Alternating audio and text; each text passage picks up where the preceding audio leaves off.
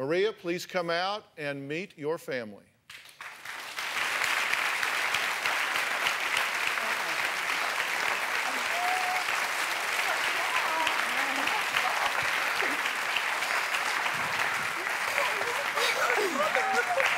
Are you okay? No. I'm sorry you're not.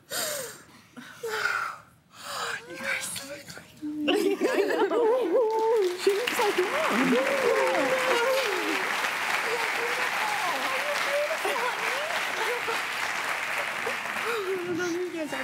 It's okay. We're blood. You did ever adopted when you were little? You did? I mean, no. No? I didn't You know. did? Did you just now find out? Yeah. Are you kidding me? I mean, no, not necessarily. Oh, I can't think. When I was like 10 or between 10 and 10 12. and 12. Did you have a good life? No. Oh, I'm sorry, honey. I'm sorry.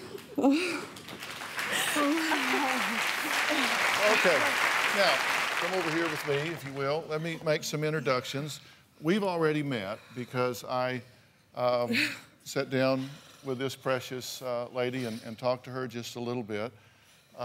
This is a set of twins right here.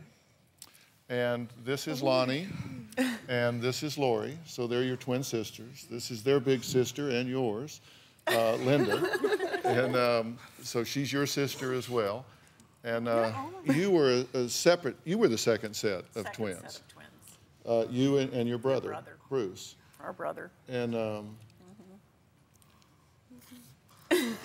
so you were how old when they were adopted out? And you guys were? 7. They were 6 or 7 at the time, and they were not told about you. Your mother didn't fess up that she was pregnant. She said she was going to the hospital for a hysterectomy, and the babies were adopted out, you and your brother, immediately. Your mother never even brought you home or got to hold you or anything at all, as she was heard to say. Wow. And you know Troy, and I asked Troy to take a